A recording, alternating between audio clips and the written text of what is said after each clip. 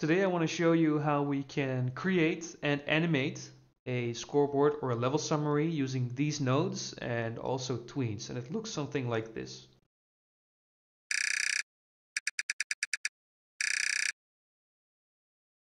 So let's get started. So first things first, we're going to be setting up our nodes, and what I have here right now is a new Godot 4.2 project. I have a sound, which a link will be in the description, and we're going to create a new user interface scene. We're going to save this, called main, and set it as the main scene. We're going to change the root node to a center container, and then we're going to add a VBox container, which will hold a label, which will be the title of our scoreboard. And it will also house a panel container, where we will be storing all our labels that we are gonna animate. And apart from that, this container also has a button, because we want the player to continue once the animation is done. Then in this panel container we need a margin container where we will override some constants in order to make sure the text doesn't touch the edges of our container. And then we need a VBox container to hold the rows. And then next up is going to be an assortment of HBox containers where we will actually put the values inside of. So let's make two labels. Let's call this label and let's call this value. Now you can see what's going on.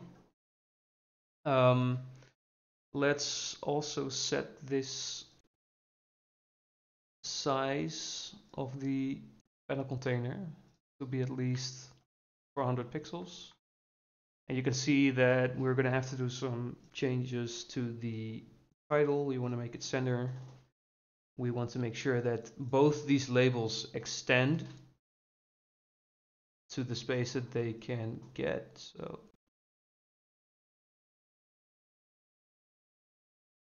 we have to actually do that one by one, don't we? Yeah. Expand that one. Expand this one. And now they'll both take 50% of the available space because they both expand. Now we're going to set this alignment to the right, and we can actually change the separation a little bit by overriding the constant values of the HBox container. So that's pretty good. Let's put in some realistic values. So let's call this gold collected. And then we can basically duplicate this a couple of times. Let's say enemy slain. And maybe total score. Something like that. Let's also make sure that the button aligns to the right. Like so. And we want to disable this button because we want the button to be enabled when we are finished animating the score. We can also change the space in between these items a little bit by overriding this constant like so, and that just makes it look a little nicer. Apart from all of these control nodes, we also need a audio player, audio stream player, and that will be playing this sound, and that's all the nodes that we need. So let's get into the scripting. What we're going to do is we're going to create a script on our root control node. We're going to call this scoreboard, and we're going to remove this function, and we will remove this line as well. Okay, so we will be needing to fetch a couple of nodes. First of all, we want to fetch all of the VBox containers children in order to append all of the lines one by one. So let's make this a unique name and then drag it in using Control and Shift. So, like this. Then second of all, we need a reference to the audio player. So let's also do this. If you access this unique name, what that means is if you don't do that, when you Control Shift drag, you will get the entire path to the node. And if you use a unique name, if I now change the position of this node, Godot won't break because it's just looking for this unique name. As long as it's within the scope of the script, that is. Keep that in mind. So we need this, we need that, and that's basically all we need for now. Apart from the button, of course, because we need to be enabling the button as soon as the animation finishes. Like so. Okay. Then first of all, we're going to be fetching all of these children. So we're going to be fetching all of the VBox's children. The get children, which returns, if you control click, you can actually see the definition of the function. It returns an array of nodes. And then there is something I want to do that is going to be very beneficial for you if you are designing the scoreboard. So right now, the nodes are all visible. And if I would want to start with all the nodes hidden, it would mean that we would have to do something like that for all the nodes, which means it's hard to see what a scene will look like because you're hiding the nodes in order to show them. So what I'm going to do in the script is I'm going to hide them as soon as this scene loads, so that if we edit this scene, we can still see what it looks like, and we can just save it like this, because the script will take care of hiding everything. So let's hide everything initially. We now have all the rows. And I'm going to show you a little trick, because if we loop over the rows, so over rows and rows, if we tell it to hide the rows and we play the scene, you can see that the space is not preserved. You can see that because we hide stuff, the panel sees it doesn't have any content visible, it just collapses. And what we're actually going to do is we're going to adjust the modulate, which is this, let me see, this value. We're going to be setting it to a transparent value so that it maintains the space, but we're just going to instantly set the transparency to full in order to, or at least to off initially, and then we're going to animate it to full in order to make them show up one by one.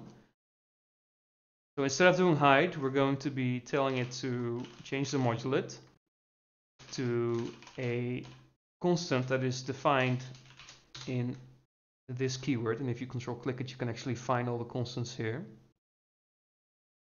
And we will be using the transparent one and the white one.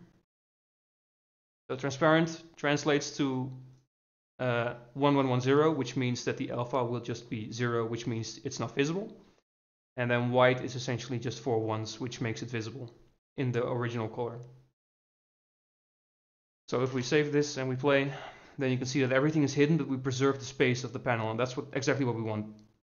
So that's good. Then next up, we're going to be creating a tween. Our tween is create tween. And a tween, if we look it up, if you press F1 and you search for tween, you can actually see that this object has a couple of functions. And this is used to interpolate in between values. And we will see what we're going to be using a couple of these functions, but you will see what I mean in a bit. And initially it will it will execute all the functions that we call on this variable sequentially, but it can also be done in parallel. But originally it is all sequentially, so it's going to wait for one function to finish and then do the next one. But if you want to do multiple functions on this variable at once, then you would have to set it to be parallel, which we're not going to do, but at least you know that's an option. So what we want to do now is we want to one by one show the rows, and we can do that because we have all the rows. We have all the rows in the variable. We're just going to loop over all the rows,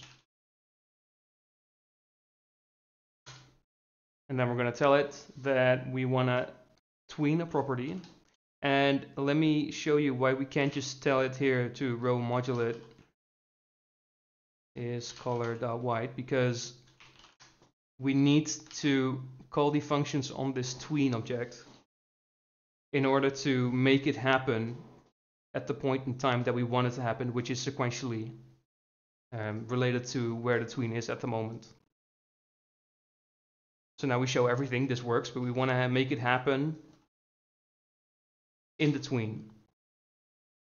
And what we can also do is, if you look at the tween object, it has a function called tween interval, which basically means you force the tween to wait. And when we initially show this, we probably want to wait a second. So tween dot tween interval, wait 1 second. And then after that 1 second, we're going to be tweening a property on the object that is the row, which is a node. The property that we want to tween is called modulate because we want to change the color. The final value is going to be color.white because that's the value that we need. And the duration is going to be 0 because we want to make it happen instantly. If you play this now, all the rows will appear instantly after 1 second. And they do. But we want to make this, of course, happen for each row individually. So what we can do is we can set a interval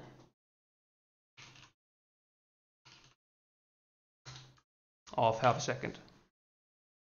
And now all the rows should appear one after the other. First we wait a second, then we make one row appear, and then every row waits half a second. So that's pretty good. We already have something of that resembles a score screen. And what we can do next is when we create a tween, oh wait, it's still open. Let's immediately do the button because that's rather easy. A tween also has signals. And if you look it up, one of the signals is finished. And this will emit when the tween has finished all tweening, which is exactly what we want. So we're going to have to connect to this signal by doing tween.finished, which is the signal, .connect. And we're going to make a lambda function here. And when the tween is finished, we want the button to be enabled. So button.disabled is false. And I don't have to use tween property now because we're already hooked into the tween. If this was not inside of tween finished or the signal or whatever, then we would have to call this by using tween property. But because we're already at a point in time that is defined by the tween, we can just tell it to this or enable the button. And let's see what that looks like.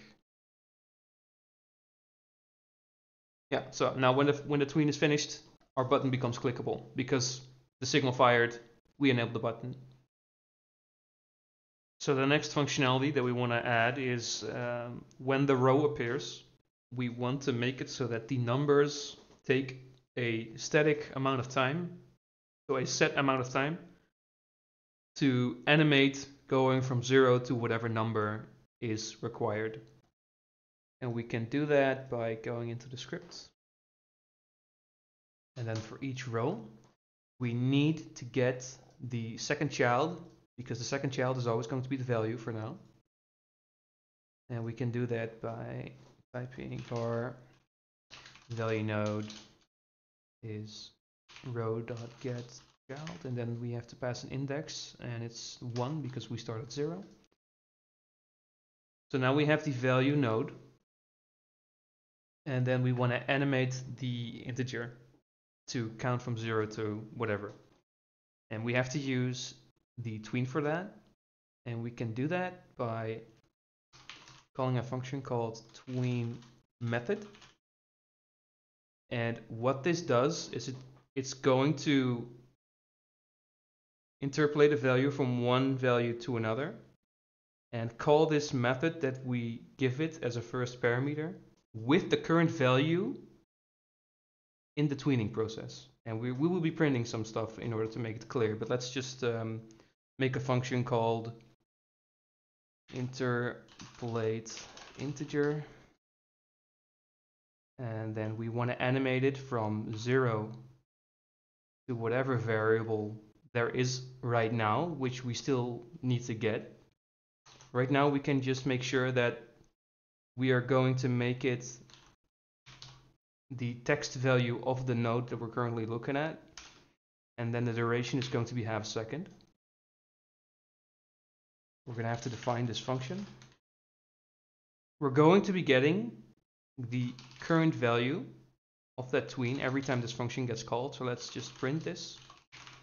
And we might be getting an error because I don't think it likes, I think because we are interpolating from a value to another, we probably need to cast the text, which is a string, to an integer.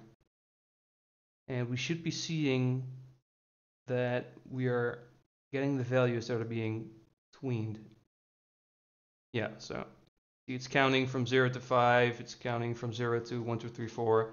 And every time that happens, or in the process of tweening, we are getting that number where it's at in this function. So nothing happens right now with our nodes, because what we still have to do is actually tell it that when we call this function, we want to set the current value to be the text of the value node. So we need the node in this function. And we can do that by binding a variable into this function, which is going to be value node. So the first variable is always going to be the one that the tween method supplies, and then whatever we bind is going to be the secondary values, or the secondary parameters, I should say. And let's, whenever we call this function, the text should be the current value, but we need to cast this to a string because this is an integer or a float even. So this is going to have to be a string, and I think we can just cast it by doing string. Let me try that. Let's see what it does. It probably has to be str.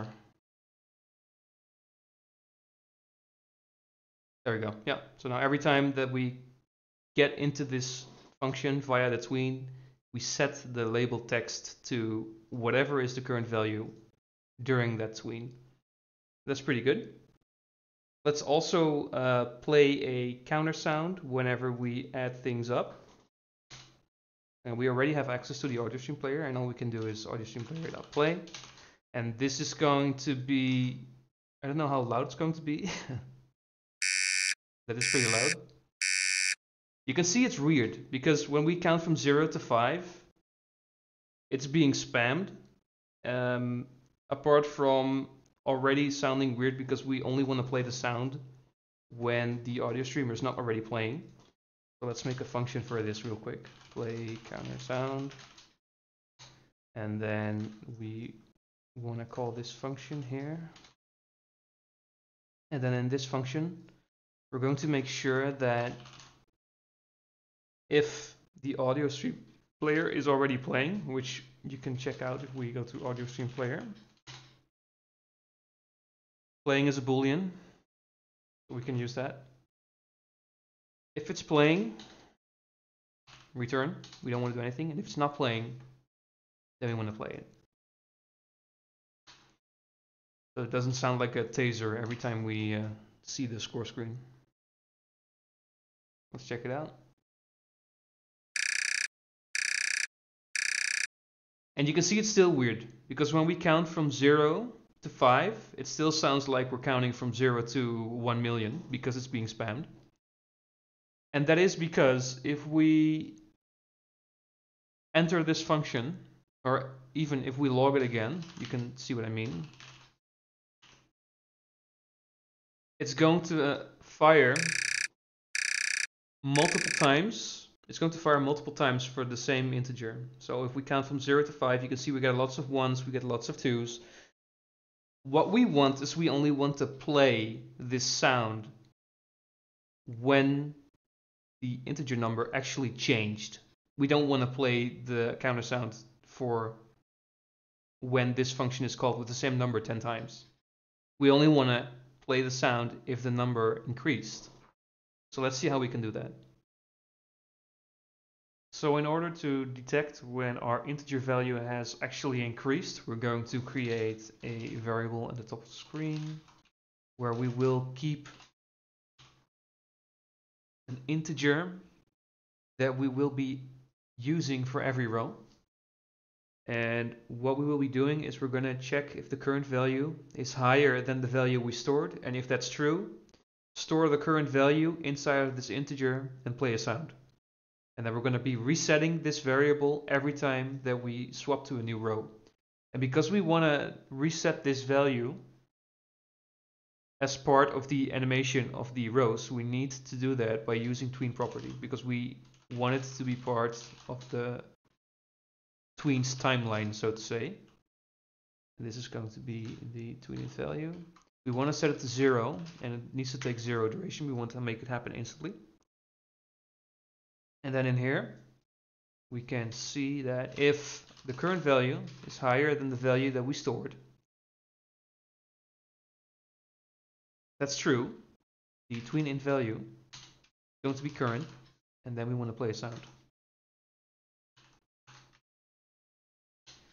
And that should make it so that we only play it a couple of times. Let's set this to 3.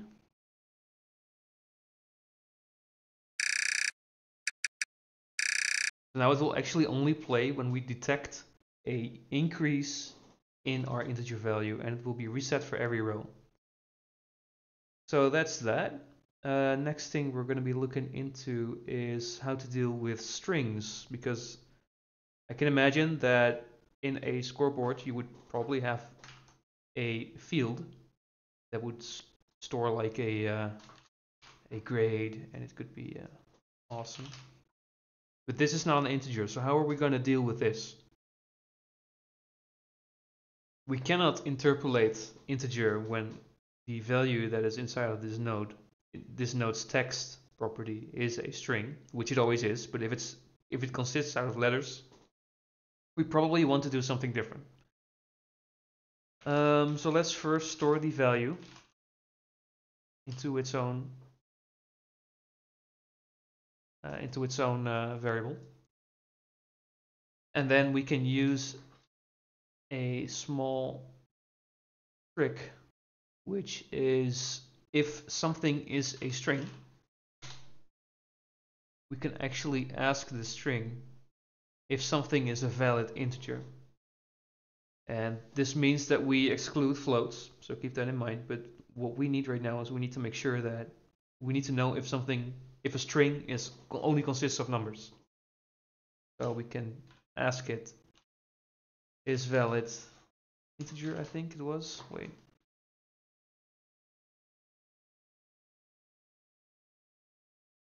Is valid integer. And if it's a valid integer, then we want to interpolate the integer. If it's not, we probably want to wait half a second, because this animation for the integers takes half a second. If we do nothing when we see a string, we would essentially just immediately skip to the next row, which we do not want. Let's see what this looks like. Awesome. Okay, so that works. It knows it's not an integer, so we're not going to try and interpolate this string. So that's good. Let's make it so that instead of appearing the entire row and then doing nothing, let's make it appear on its own. So first of all, we are going to set the property, and I think we can already do this like so. We don't need to hook into the tween for this. Value.modulate is color.transparent. And we want to tween it to be visible. And we can do that by doing the same thing we already do. Only thing is now we don't want to do this on the value, by the way. We want to do this on the node. Like so. So now when it pops up, we wait half a second, show it, wait half a second. Let's see what it looks like.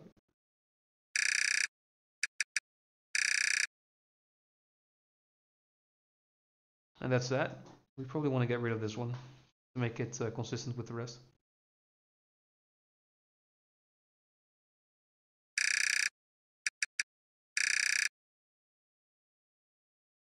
Looks good.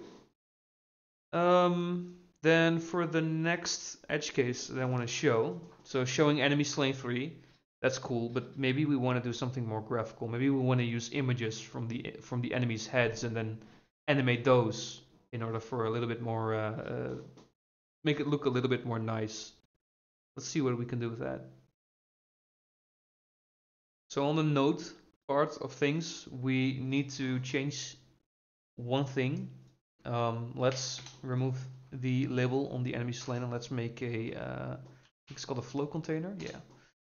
And this flow container, we also make sure that it expands, so we take half of the available space.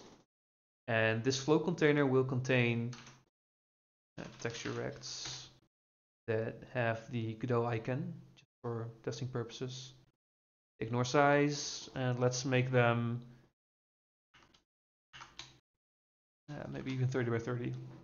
Okay, let's create a couple of them, because this is how we want to show it. And this flow container will take care of the spacing, so that's really good. And let's also adjust the constant on the flow container, and this will make them stack, so it will it looks a little nicer when we animate them. It also makes sure that we have more space to show more enemies when we have such a small panel container. Okay, so that's the node parts of things. If we play this now, it's going to crash because we are expecting a label, and we're fetching the text property from the second child in every HBox container. And if we encounter this one, it's going to break. So we need to make sure that before we actually do anything with this value, we have to do a type check. So if value node is a flow container, we want to do flow container stuff. Else, we want to do all of this. Oh, we also need to get the value, because we only want to get the value if we know for sure that it's not a flow container.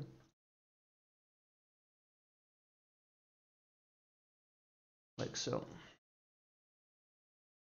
Okay, so now we know that if it's a flow container, just pass, and this should not break it anymore because we dodged trying to do this when it's a flow container. Let's check it out.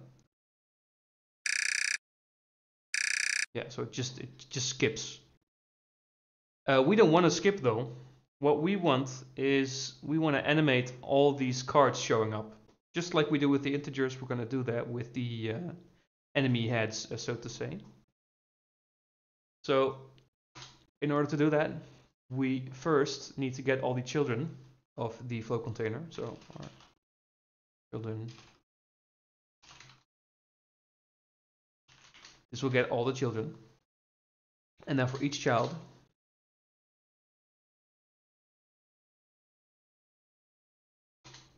we want to hide them.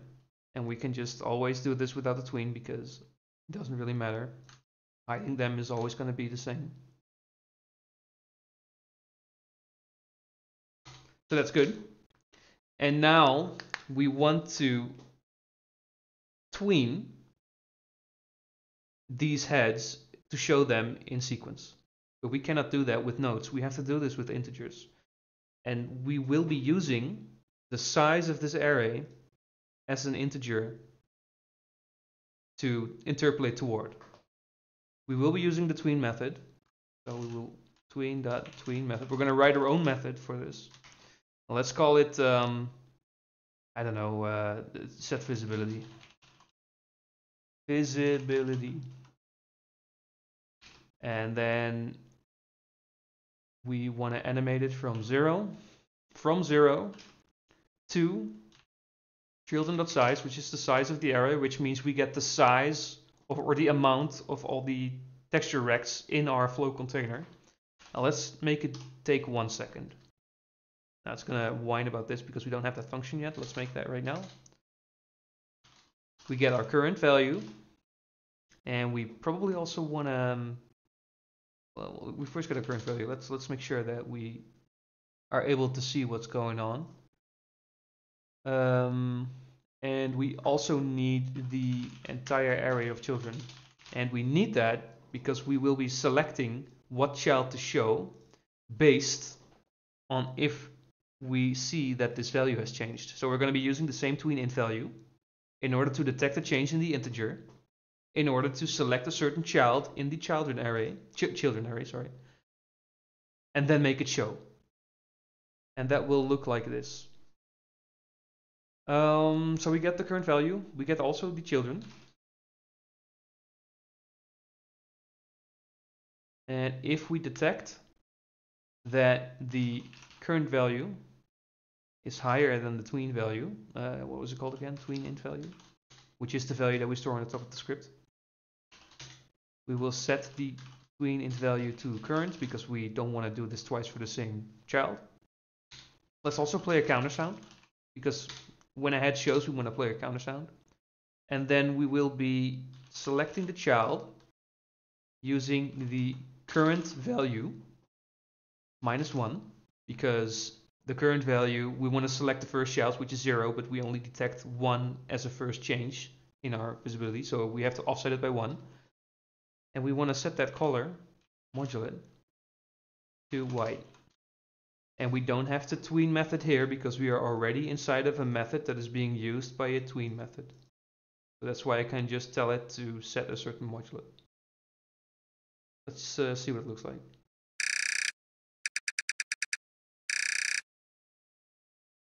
That's pretty good. As a last little extra, maybe it's nice to include a horizontal separator to separate our grade from our score so that we actually show a sum up of score and then you get a grade which summarizes all of your score. And if you want to separate them, there's a node called age separator, and we can put that over here so that it actually separates our grade from our score. And if we run this now, since we get all of the children from the VBox container, it will crash because this does not have any of the properties that we want to animate. And in order to fix that, we can adjust the way we get this value because we want to... The rows over here are basically all the children of the VBox container, and we want to exclude this one. And we can do that by telling it to reassign itself and then filtering out everything that is a age separator. And we're going to do that by type checking. And this takes some methods, which is going to be a lambda, which is going to take a row because we're looping over the rows, and we're returning it when not row is age separator. So now we get all the children, we filter out the age separators, and then we still continue on as normal.